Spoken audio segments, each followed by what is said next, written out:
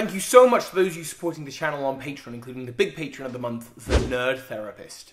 Thank you. Hey Pokemon Masters, Berkey here, and thank you for clicking on this video. Okay Pokemon Masters, this video has been sponsored by Pokemon Masters, the new DNA app game. It's the mobile app game, it's free to play, it's got 3-on-3 battles, there's a co-op mode, there's a story, and of course the big selling point for me, there are so many incredible characters to collect. And while there are microtransactions, the whole thing is free to play. I have unlocked pretty much every character just by playing it for free, and right now there is a new Lurking Shadows event featuring Giovanni and Mewtwo, which is a very interesting character to learn more about. Like the fact that he's not the leader of Team Rocket, he's the leader of Team Rainbow Rocket, and that in itself tells a story. There's lots to learn, so, you know, be sure to check out the link. The link will take you to the Google Play or the iOS store, whatever device you're on. And yeah, thank you to them for sponsoring this video. With Pokemon Sword and Shield here, and with DNA reaching out to me and saying, hey, you know, would you like to work on a few more videos? I thought of the perfect topic that kind of merges the new games, so Sword and Shield, with these games that are still ongoing with new story coming in. My hope, of course, is that we're going to see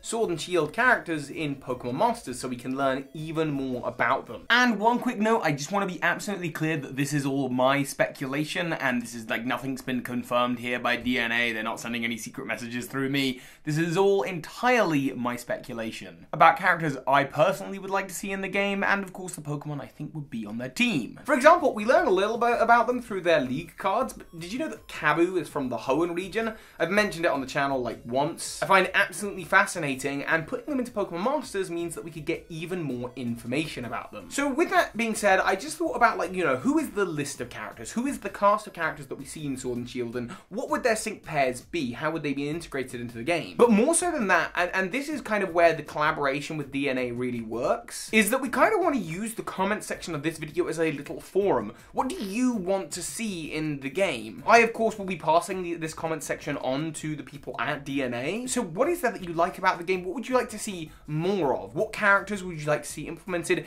Maybe now is a chance to have your voice heard. And with that being said, let's run down the list. Who are the Pokemon trainers and Pokemon Masters that would fit into the Paseo region from Galar? Starting with Hop and the 2-player characters. I actually don't know at this point what the 2-player characters' canonical names are supposed to be. You know, like how Red and Blue are called Red and Blue. Are they called Sword and Shield?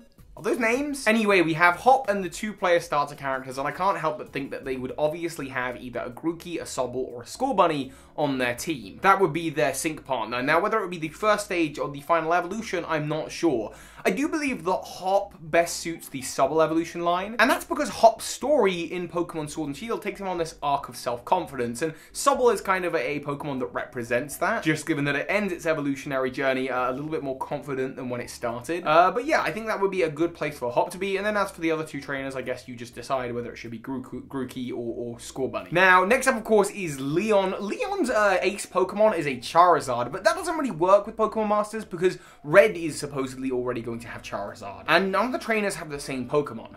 Granted, Leon might have Gigantamax Charizard specifically, but if not, I think he would have the pseudo-legendary Dracopult. It is a Pokemon that is only used by Leon in the whole of the Galar region, unless you're counting the Battle Tower, who I'm not sure what all the trainers have in the Battle Tower. But that would be a good potential Pokemon for Leon to have. Going down the list of gym leaders, it's really easy to see that Milo, Nessa, and Kabu would have Eldegoss, Dreadnought, and Centiskorch, maybe even Gigantamax Centiskorch specifically. But these are Pokemon that I don't think anyone else is using in the world of Pokemon Masters, and make sense for these starting 3. When we look at the Sword and Shield exclusives, Bee and Alistair, it gets a little bit harder because their signature Pokemon are again Gigantamax Pokemon of classic Kantomons, Machamp and Gengar. And Gengar is being used by Agatha and Machamp is being used by Bruno. So if not the Gigantamax versions, then perhaps to represent the Galar region a little bit further, Bee, who is a fighting type master, would have Sirfetch'd, a fighting type, and Alistair would have Corsola or Cursula, which of course is a ghost type and Galarian form of an already existing Pokemon, so it would match with Bee. Opal pretty obviously would have Alcremie, no one else is going to have an Alcremie. And there's no point of contention for Geordie. Geordie can have Colossal, which is a giant rock Pokemon. With Melanie, who is an ice type leader, again it gets a little bit difficult because Lorelei already has Lapras, and Lapras seems to be her ace.